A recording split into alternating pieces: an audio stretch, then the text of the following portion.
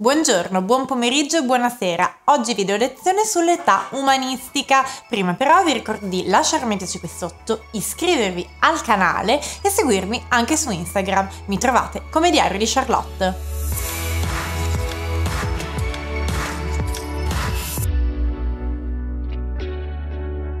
In Italia, nel corso del 400, si verifica una vera e propria svolta, un'era nuova, quella del Rinascimento. Però prima dobbiamo distinguere dal punto di vista terminologico che cosa intendiamo per Rinascimento e che cosa invece intendiamo per Umanesimo. Di fatto, secondo gli studiosi, l'Umanesimo coincide con il 400. Quindi è l'epoca della riscoperta degli interessi e dell'amore per i classici, per l'antichità, per le umane littere. Con Rinascimento intendiamo invece il vero e proprio Rinascimento, i primi decenni del Cinquecento. Con il Rinascimento si consolida dunque una nuova civiltà che ama i classici, che ha riscoperto i classici e che è cultrice dell'antichità. Il termine umanesimo è stato coniato dal pedagogista Immanuel Nietheimer. Deriva, come vi anticipavo già prima, dalla parola umanista, quindi l'umanista è colui che è interessato e che si esercita nelle umane littere, quindi nelle discipline umanistiche, quindi le discipline che riguardano l'humanitas, dunque l'umanità. L'umanesimo è però inteso come periodo storico molto influenzato sia da Petrarca che da Boccaccio, ai quali abbiamo dedicato molte video lezioni nella playlist dedicata alla letteratura per la terza superiore, che quindi vi lascio qui. Per comprendere bene l'età umanistica dobbiamo però anche pensare a qual è la vita politica in Italia in questo dato momento storico. Dobbiamo dire che dalla fine del 200 circa in Italia si è istituita una nuova forma di governo, la signoria. Poi nel corso del tempo il potere dei signori verrà legittimato da titoli feudali e la signoria gradualmente si trasformerà in alcuni casi in veri e propri principati. Tra le signorie più importanti abbiamo la signoria dei Medici a Firenze. Sotto proprio l'influenza di Cosimo dei Medici, quindi intorno al primo trentennio del 400, noi abbiamo una sorta di corte dove il signore può essere paragonato a un vero e proprio mecenate che raccoglie intorno a sé fedeli e funzionari. Vi ricordate di Mecenate, personaggio storico realmente esistito che fa parte dell'età augustea e che durante il principato di Augusto raccoglieva attorno a sé intellettuali del calibro per esempio di Virgilio. Da allora, quando noi parliamo di un mecenate, stiamo utilizzando una figura retorica che si chiama antonomasia e portiamo poi alla mente l'immagine di questo famoso mecenate. Attorno comunque sia a Cosimo dei Medici di fatto si crea, come abbiamo già detto, una corte anche di intellettuali e di artisti. Come vi dicevo, durante l'età umanistica le signorie quindi tendono ad avere sempre più potere, ad espandersi anche nei territori limitrofi e vicini e si verrà poi nel corso del tempo alla creazione degli stati regionali. Pensate per esempio a Milano, a Venezia, che addirittura si allarga nella terraferma, Firenze che conquista quasi tutta la Toscana e vedete qui una cartina dell'Italia politica durante l'età umanistica e quindi delle varie zone di influenza tra 400 e 500. Avrete visto in storia che durante questo periodo in Italia, tra gli stati e tra le signorie, ci sono delle guerre feroci, delle lotte intestine per il potere che poi avranno una sorta di fine, una fine temporanea con la pace di Lodi. Infatti con la pace di Lodi del 1454 ci sarà una sorta di equilibrio raggiunto tra gli stati e le più potenti signorie, periodo di pace e di relativa tranquillità che durerà circa fino al 1494. Durante l'età umanistica ci sono vari centri di produzione e di diffusione della cultura. A Firenze, prima dell'arrivo dei Medici, prima della corte di Cosimo I dei Medici del 1435, vi era la Cancelleria della Repubblica. La Cancelleria della Repubblica era un organo ufficiale dove si scrivevano delle lettere formali, quindi ufficiali, e si tenevano i rapporti diplomatici. E tra i grandi nomi della Cancelleria della Repubblica ricordiamo per esempio Leonardo Bruni, Coluccio Salutati, Poggio Bracciolini, quindi grandi nomi di intellettuali prestigiosi del periodo. Peraltro noi ricordiamo in particolare anche Poggio Bracciolini per le sue scoperte, nel senso che voi sapete bene che gli umanisti, ma già prima Petrarca e Boccaccio, che abbiamo detto danno là all'età umanistica, amano riscoprire, cercare, andare nelle biblioteche alla ricerca di manoscritti. Ebbene, a Cluny, Poggio Bracciolini trova delle orazioni ciceroniane andate perdute naturalmente fino a quel momento, perché poi vengono riscoperte. Inoltre a San Gallo, in Svizzera, trova addirittura l'Institutio Oratoria di Quintiliano. Quindi capite bene che fa numerose scoperte, scopre addirittura il De Rerum Natura di Lucrezio. Quindi durante l'epoca umanistica, l'età umanistica, abbiamo proprio questo gusto per la riscoperta dei classici e anche per la ricerca di testi che presumibilmente fino a quel momento sembravano essere perduti. A parte la Cancelleria della Repubblica, nel resto dell'Italia vi erano le corti. Anche naturalmente poi a Firenze con i Medici abbiamo la corte, no? Come dicevamo prima.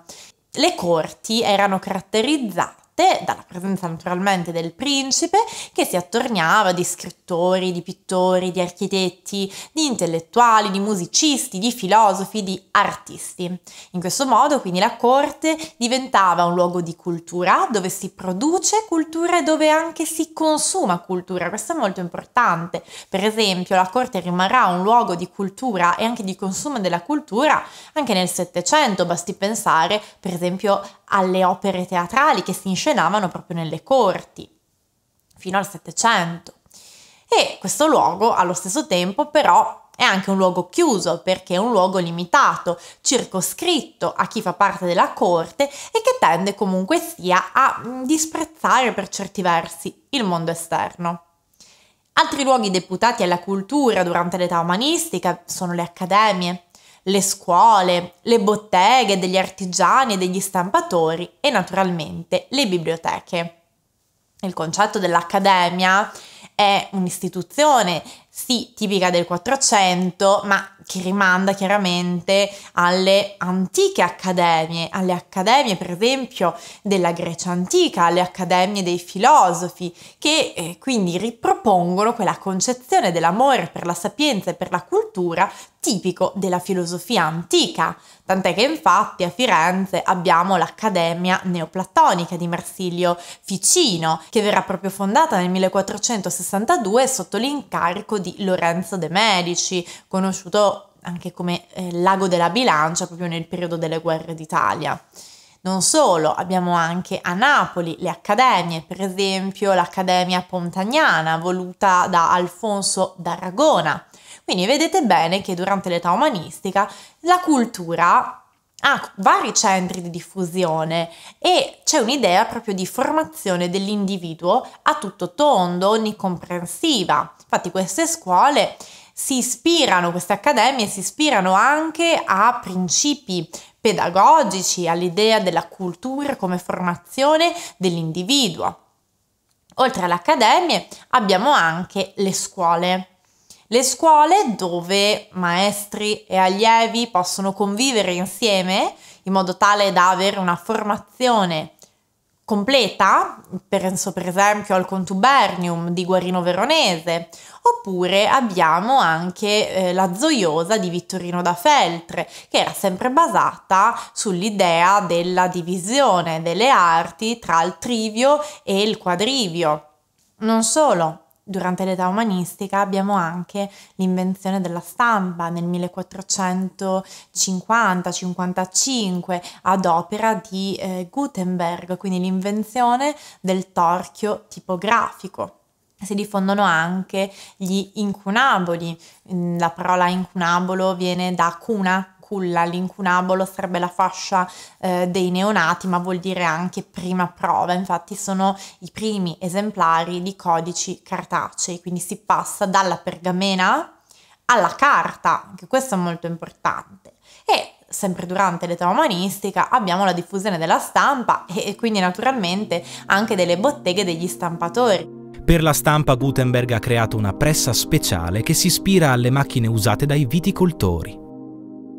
Pensate per esempio a Aldo Manuzio, quindi alla sua bottega che si trovava a Venezia, e peraltro Manuzio è anche fondatore della Accademia Aldina. Tutti conoscerete o molti avrete visto questo simbolo che rimanda proprio ad Aldo Manuzio e che ormai è diventato iconico.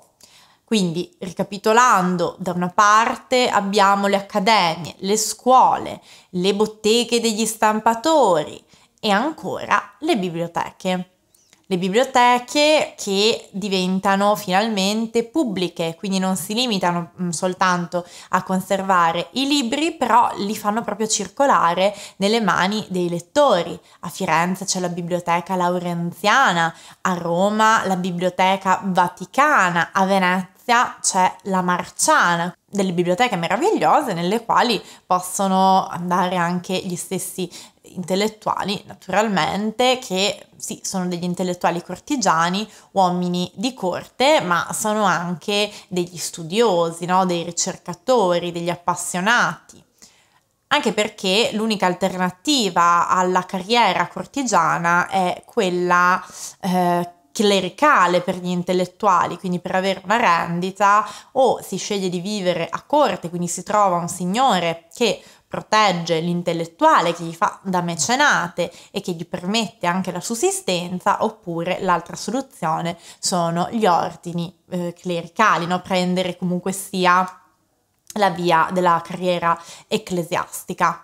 Infatti durante l'età umanistica possiamo distinguere, come vi accennavo prima, tra l'intellettuale cortigiano, quindi l'uomo di corte, l'intellettuale chierico, quindi colui che non vuole sottostare a un signore, e poi l'intellettuale civile. L'intellettuale civile è colui che ricopre delle cariche pubbliche vere e proprie e esprime i suoi ideali. Diciamo che l'intellettuale civile, per quanto riguarda Firenze, sopravvive fino al 1435, quindi fino all'inizio poi della signoria di Cosimo de' Medici.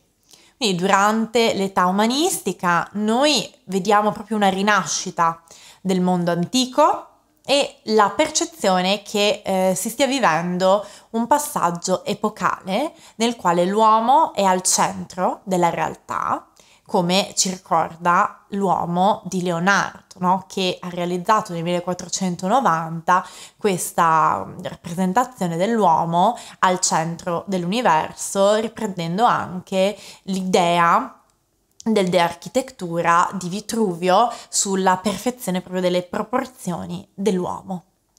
L'uomo dunque è al centro della realtà e ha un profondo rapporto con il mondo antico, con i classici. Infatti imita in modo creativo il mondo classico, riscopre, come abbiamo già detto, i testi antichi, si aggira, per esempio come faceva Poggio Bracciolini, no? Nei monasteri per scovare codici, studia le lingue antiche come anche il greco. Vi ricordate che parlando di Boccaccio abbiamo detto che lui stesso inizia a studiare greco da un monaco calabrese, Barlam, il quale lo avvia ad una conoscenza limitata del greco, e inizia anche ad esserci una sorta di idea del senso sì della storia, ma anche dell'inizio di una nuova era, perché infatti alla fine del 400 e con il 500 noi entriamo nell'età moderna. Gli antichi però come vengono imitati dagli umanisti? Beh, riportando in vita la filosofia platonica, già lo stesso concetto di accademia rimanda proprio al mondo della filosofia classica greca antica. Allo stesso tempo si cerca di imitare buoni esempi di letteratura antica latina, come nel caso di Cicerone, quindi si scrive come Cicerone, lo si imita nella prosa e si costruiscono anche edifici e statue che riprendono proprio gli stili del mondo antico. Allo stesso tempo, sull'imitazione del mondo antico ci sono due prospettive. Da una parte abbiamo Poliziano che difende la libertà di imitare dagli antichi e riprende proprio la metafora dell'ape del Petrarca, un'ape che si posa sui fiori e prende il nettare, quindi il meglio.